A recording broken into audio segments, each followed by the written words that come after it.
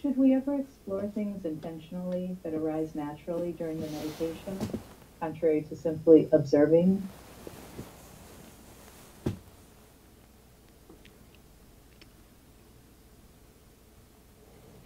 I think it can be at times useful. I think the times I can think of where it's useful is when you're just banging your head against a wall and it feels like you're not getting anywhere and the meditation is not progressing. I think it can be useful, conventionally useful, to spend some time, a little bit of time, sort of figuring out what you're doing wrong. This is called vimangsa, which is, well, in one sense anyway, it refers to this sort of stepping back and taking a look at things. But I think that's the only point where I would recommend this. Explore things intentionally, you're kind of misleading with that terminology because we are exploring things, but the usage of that word is that the verbiage there is kind of sneaky. Not, I'm not blaming, not criticizing exactly, but you have to be careful that you're not tricking yourself by using that words into backing up your sort of argument, because you're not talking about exploring. You're talking about I don't know, exploring could go either way. It's a fairly neutral word, but your implication is that you want to sort of prod and delve, which it sort of, from our point of view, implies leaving the middle way, because the middle way would be something a little bit less than what you're suggesting, but it still could be called exploration. So what we're doing is an exploration, and it's intentional.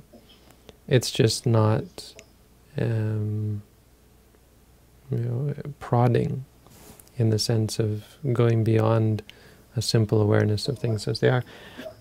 What we're doing, as I said in the last question, is observing. We're conducting a science experiment, and we're going to record our observations. And in this science experiment, as with a perfect science experiment, the conclusions will be obvious from the observations. You don't interpret the observations beyond what is obvious. So that's a perfect science experiment where you don't have to interpret, where anyone who looks at the data can come to the same conclusions. So that is what happens in meditation. The conclusions come naturally. So all that's important is the proper observation. I think this question comes up because people feel that it's not enough. They're not satisfied by simply observing.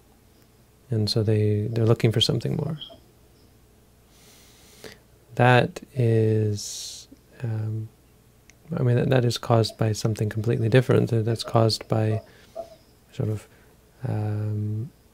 ambition and impatience, frustration, boredom, all of these things. And a sort of preconception that meditation has to be more than simply observing. A lack of confidence or trust, and the inability to conceive of the fact that simply observing things is going to get you the results. And it's hard to believe that by doing something so silly as just reminding yourself, this is this, this is this, that's actually going to do anything. Most people are like, well, I know everything about myself already. I mean, I've been, how many years I've been watching myself? What could I possibly learn? So there's this one teacher in Bangkok, some of you may have heard me say this, he said, he told a 95-year-old woman, I said, so, you know yourself pretty well, right? He said, yeah. You know how well do you know your hand? And she said, my hand, quite well. I've used my hand all my life. And he said, how many knuckles do you have in one hand? Don't count. Tell me, how many knuckles do you have? Couldn't do it. She couldn't do it. No idea. I don't even remember. It's 14, 15, something like that. Just kind of as a funny joke, but our minds are very much like that. Of course we've been spending so much time with our minds, but we're not really investigating. And it actually is something quite simple, and the answers are quite obvious. It's amazing that we never look. It's really incredible that we spent all this time and didn't really see any of this. We were never looking, never trying to understand. Or maybe we gave up too soon. We didn't have the tools to understand. I suppose there always was a time where we wanted to understand. We just never really had the tools or a clarity necessary to think of it as a science experiment where you need objective observation. You can't just think, question, what is the answer? You skip the most important part, and that's observing. But here, that's exactly what's being asked here. Should you do more than observe? No, science doesn't work that way. And there's a reason why it doesn't. Anything else that you do, is manipulating the experiment. That's why you use double blinds and everything, is to avoid all that. Anyway, so